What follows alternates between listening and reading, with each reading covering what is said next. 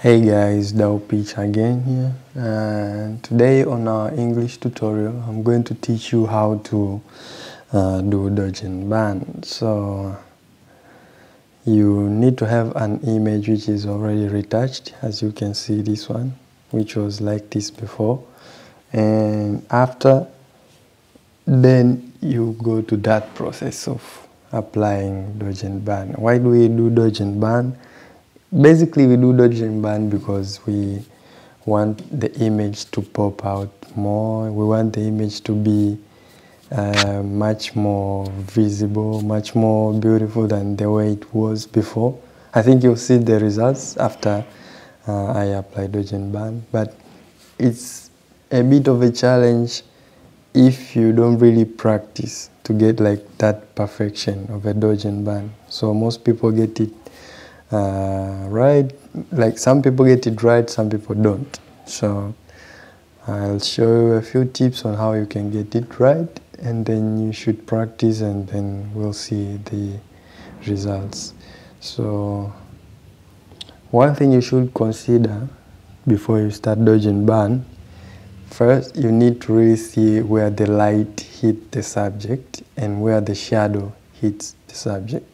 So like right now, if you see this image, you can see like the lighter parts are here. So you can see right here, this is lighter, this is lighter, also these parts in here. For that, and this is specifically for the face, but the other places are like here. You can see here, this is lighter and lighter, a bit of it here. You can already see the parts which are lighter. So the parts which are lighter are the ones you're going to apply the dodge. The parts which are darker are the ones which you will apply the burn, because burn adds darkness and dodge adds the lightness. So yeah, and the rest of the parts you can see are darker, that's why I didn't point them out. And some other parts like these ones, so yeah, you can already see them. So you really need to identify also the dark area and the lighter area, like how the light hit the subject. Excuse me.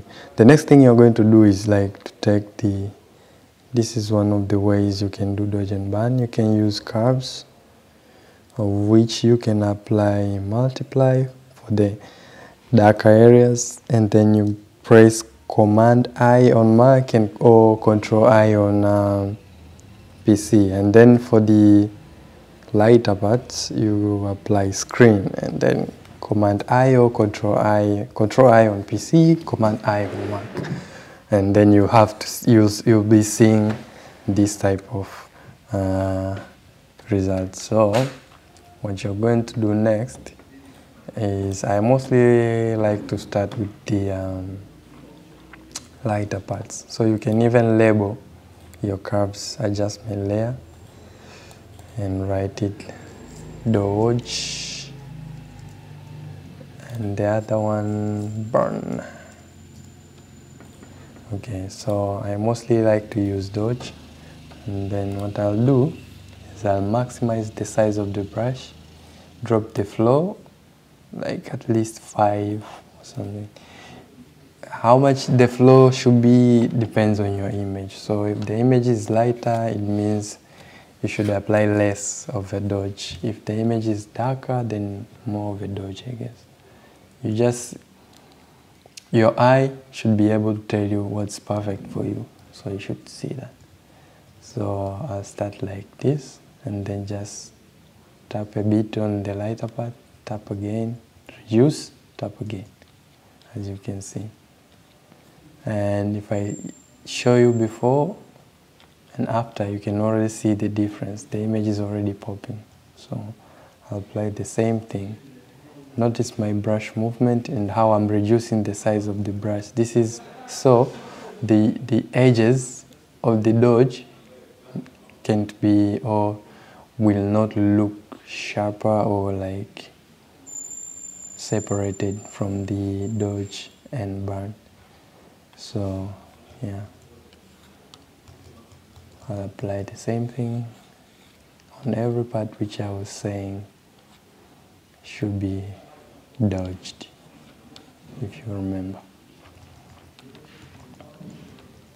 And don't do it too much. Too much of anything is harmful, as they say.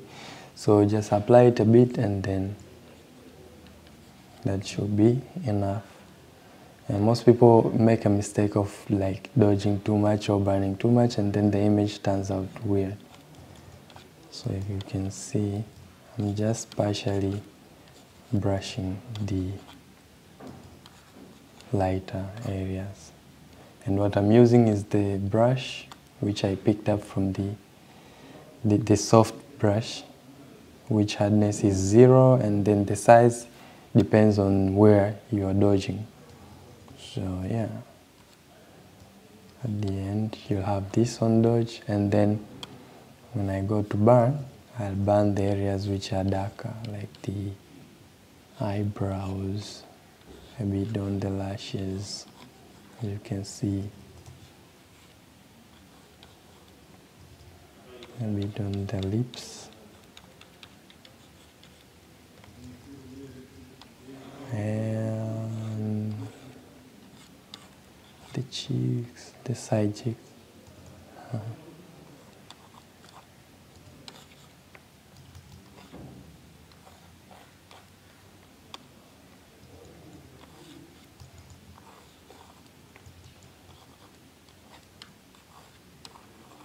This is too dark, so we need to see a bit of details. This is why I'm dodging this area. Also, the chest is kind of darker from being suntanned, so I'm trying to adjust that as well. So yeah, at the end I'll be seeing this, but also we can do that on the side of the nose, so that we get to see this. So if you see now, I'll take this and group it. Sorry, not duplicate it, but group it on this folder. And this is after, and this is before. Before, after. Before, after. You can already see like how the image is much more popping than before. So yeah, this is how you basically apply dodge and burn. But the key to this is to practice more. If you practice more, that way you get like better results. So you can even go ahead and like do something with the eyes. I know most people see like my eyes, my images have like eyes which are really shiny and visible. So I also apply the same thing. I dodge on the lighter parts and burn on the darker areas of the eyes. So for a quick show, this is what I do.